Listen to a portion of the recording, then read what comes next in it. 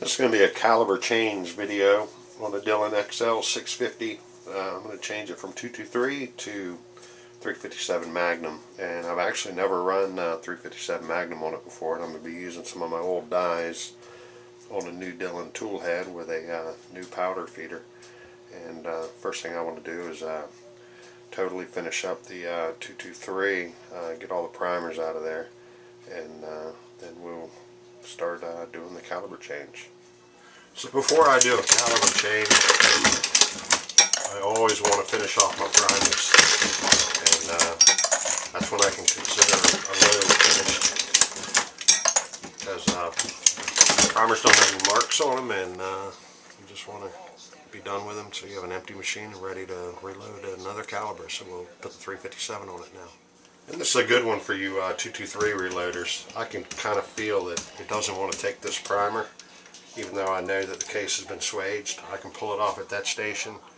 Obviously it's a Lake City, and this is the deburring tool for trimming the cases. You grind it through that primer pocket, then most of the time it'll take the primer just fine. Yep, went right in there. So that's just a quick little tip for people who follow me, even though this is a 357 video. So before I do a caliber change on my press, I always run out the primers. And of course I was using the exact same primer, and that way I got a fresh empty machine ready to go. So now that I know that the primer system is completely empty, I can go ahead and load in the Magnum primers. So we'll go ahead and get this caliber change done. So now the machine is totally empty of the primers and everything. I want to take off everything that is not bolted down. Everything that can be done with your fingers.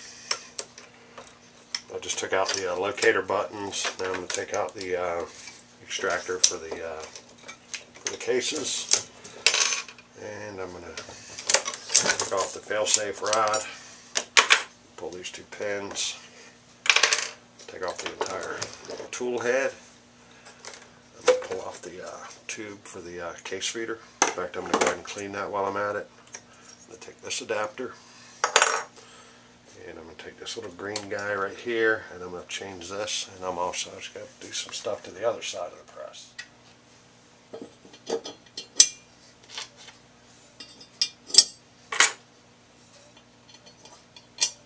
Ooh, can't see it. Reaching around the camera.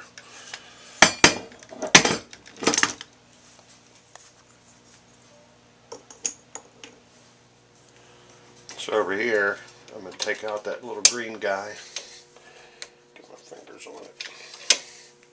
That's part of the case feeder.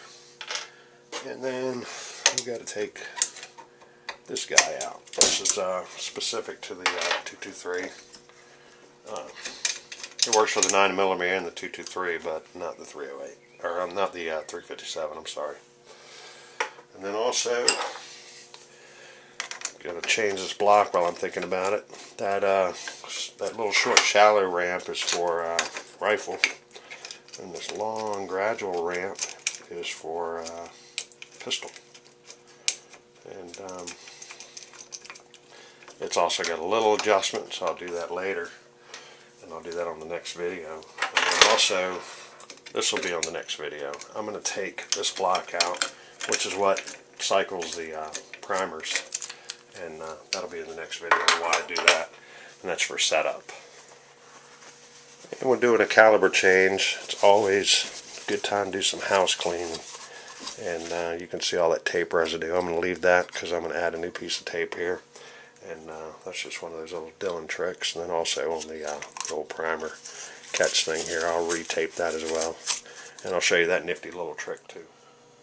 So I don't know if you can see that piece of tape there. That's actually a pretty important one. For some reason, if you just add this little piece, it almost works like a little rubber gasket, and just keeps the machine from spitting so much crap all over your floor and your bench. So the new piece of tape, it doesn't matter that you've got your sticky stuff showing there, because powder and primers and things like that are going to stick to it. And when it goes in, it's going to be just like a drawer, and it's just going to kind of conform to what causes the problems in there. And then I also take a piece of tape, put it across the front and down these sides, and that keeps that tray from sliding out. Also catches some more of that debris. And for where those primers slide down the ramp, just tear yourself off a piece of tape about 2 inches long and fold it over to where you have about an 1/8 inch of the sticky part left, and then you just stick it on there. And what this does, every time you on this machine, if you miss a shelf or a case for any reason that doesn't get primed, it's going to spit a new primer down into this ramp, and a lot of times they just roll right onto the floor, which kind of sucks. And that's just a little trick I discovered over time. And now we're going to get ready to change the shell plate itself. And this is just something I came up with. This is an old 1/2 inch socket with extension just to make it the right height to jack this handle up to just the right height to keep that thing raised so I can get to that set screw and change that plate. I'm going to move the camera so you can see what I'm doing on this one. One thing I forgot to grab is the ramp here, which slides the case onto the shell plate. And the reason I raised the platform is there's a set screw right here for that bolt there. And even though it's a big Allen there, you should never need any tools for this part. This should always be just like a hand tight kind of thing. And you lift it off of there, and this is a really good time to come in here and really clean up. I don't like to have any lubricants under here to speak of. I mean, some get under there because I do an occasional spraying with some Rem oil, things like that. But the reason to not really have any lubricant is that the powder doesn't stick to it. I'm not going to be changing the primer thing here. I think one of the best ways to go there, if you're going to get one of these machines, is to go ahead and get the whole setup for a large primer thing. Then all you're going to do is take out 2 Allen screws, you lift the whole rig off, and then you're going to set a new one on there. It's just that simple. And change out the feeder on the bottom. So let me get the shell plate for the 357. So this might be just getting ahead of myself just a little bit. This is going to kind of go into the next video, and that's going to be on the doing the 357. But I just put a little gun butter on there. Let's set that plate on, and this just kind of just showing you the whole caliber change, but I'm not going to go into the adjusting it so much and all that. Knock that thing out of there. So usually with this you go finger tight and then you back it off just a teeny bit, and then you want to be able to index it, you know, just with a little bit of drag. So we're going to put our locator buttons in, and these actually are specific to each caliber. And then we're also going to put our extractor in. Let me see if I can reach over and see that without, I can't see it. There it is. And that part's done. So this is part of the case feeder for the 223. And I got the new one up in here. It's got a hole that goes all the way through it. And you just want to find a way to get your wrench to line up. And go ahead and tighten it up. And then remember that little green guy I took out? Now I got the little red guy in. So there's a little organization in here. You know, you gotta, if you have enough caliber changes, you gotta keep them separated up.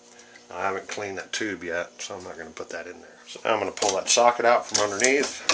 I'm going to check the operation of the shell plate, and then I'll put a tool head on it. Now these are RCBS dies. There's only going to be 2 of them on this, and I may not keep it this way because I'm not really crazy about this seating crimp die being all in one. But we'll see how it works. If it doesn't work all that great, this is off my single stage press. And but if it works good, I'll keep it. But I have a feeling I might be buying a 3 die set for that. Now as far as the case feeder itself, I'm taking out this one, which is a small rifle. I only make 4 of them on these Dillon machines. And I'm going to put in the small pistol.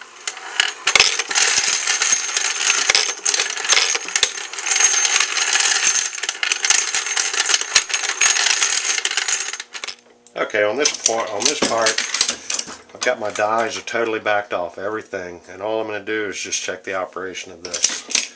Make sure it feeds them properly, and also there's no priming thing going on because I took this off, so it's not moving. So that's all I'm doing is just checking the operation there, and then we'll do all the die stuff when we do the 357 video. So it's really important to keep all your pieces and parts together for each caliber change, and these little Dillon holders are very handy for that. And the rest of it will be in my 357 video, where I'm going to go ahead and set up the dies, powder measure, because it's going to bell cases. Unlike rifles, they don't bell cases. They just you set it so it cycles it the whole way. And I'll explain why I took that block out, and hopefully that stuff will be clear, and you guys have a good one. We'll see you on that next video. 357 Magnum. Woohoo!